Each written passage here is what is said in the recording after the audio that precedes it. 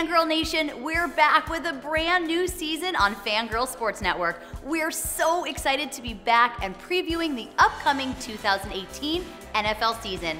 We've got some exciting new shows in store and we can't wait to share them all with you. We're upping our Fangirl game, so follow all of the fun at FGSN.com. Welcome to Tracy's Top 5, where we will begin this season by looking at the 5 players to watch. We'll start with the team that's closest to my heart, Jimmy Garoppolo. After being traded from the New England Patriots to the San Francisco 49ers midway through last season, Mr. Garoppolo hopes to prove to Niner fans that he is the real deal after going 5-0 to end the 2017 season. The $137.5 million man is looking to take his team from rebuilding to contender. Let the games begin. Next up, Deshaun Watson. The former first-round draft pick for the Houston Texans has to bounce back from a torn ACL and show that he can play at the same level as last season. Texans fans have their fingers crossed that Watson, a highlight reel king, will be the team's first real franchise quarterback. He's also a really awesome person, so I personally am hoping he has an amazing season. And next we have the Pro Bowl running back for the Arizona Cardinals, David Johnson. He was among the top running backs in 2016, but in week 1 of 2017, he sustained a broken wrist. With just a few years in the league, Johnson will be fighting hard to show he's 100% healed and worth a big contract. Not an easy feat for running backs. Next up, Shaquem Griffin. 5th-round draft pick for the Seattle Seahawks, Griffin lost his left hand at the age of 4 due to a rare disease. The newly minted linebacker will be joining the Hawks where his twin brother Shaquille has been since last season. Fans all over the country are holding their breath, hoping that Griffin is successful in the NFL. I'm a Niners fan and not a Seahawks fan, and I hope that Griffin is successful in the NFL. I know I said players to watch, but there is a coach to watch as well. Jon Gruden, Chucky himself, is back with the Oakland Raiders. Gruden has not coached since 2009, but that did not stop him from getting a record-setting 10-year, $100 million deal to bring the Oakland Raiders back from the dead. Just win, baby! So we have some new rules for the 2018 NFL season, a new helmet rule and a new catch rule, both put into place with player safety in mind. That's right. A lot of players and coaches are worried about the new rules because until we're well into the season, nobody's quite sure exactly how these rules will be applied. So expect a lot of controversy in the first half of the season. Let's take a look at 2 of the new rules, starting with the helmet rule. It's now a foul for a player anywhere on the field to lower their helmet before initiating contact, not just with another player's helmet, but also the rest of their opponent's body. Confused? Uh-huh. Good. So is most everyone else in the league. Penalties for the new helmet rule include a loss of 15 yards or even ejection from the game. That's rough. Next up, we have the catch rule.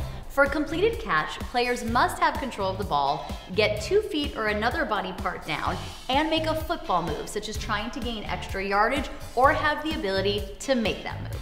But wait, there's more. Of course there is.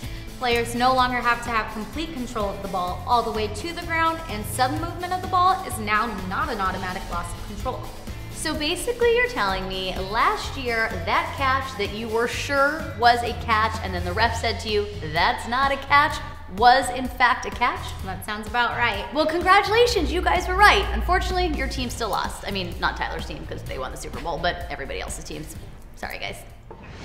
Hey Fangirl Nation, I'm Christina and I'm sharing with you how to create the ultimate spiked lemonade to sip while celebrating the sweet taste of victory or to help wash down the sting of defeat. Boo. You just need some fresh mint, some blueberries, 1 cup of ice, some simple syrup, some lemon juice.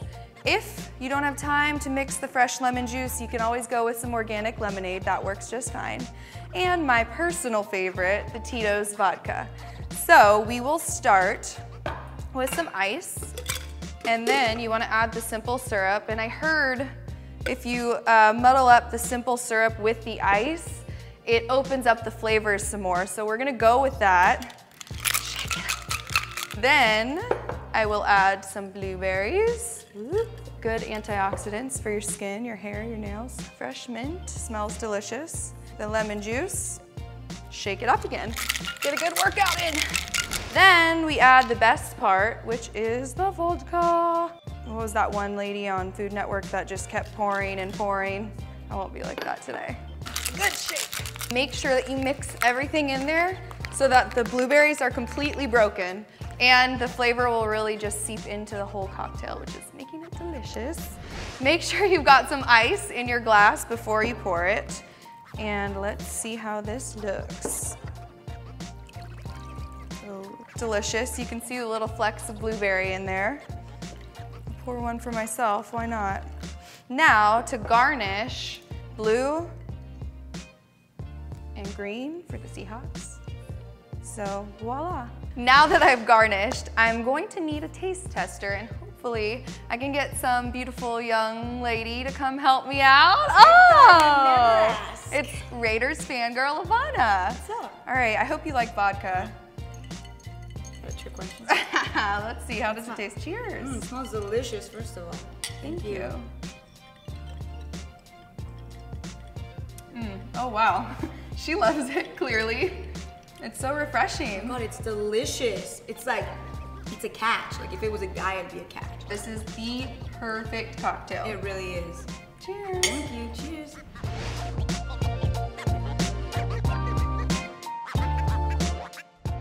And now for a segment we call Fangirl Says Fail.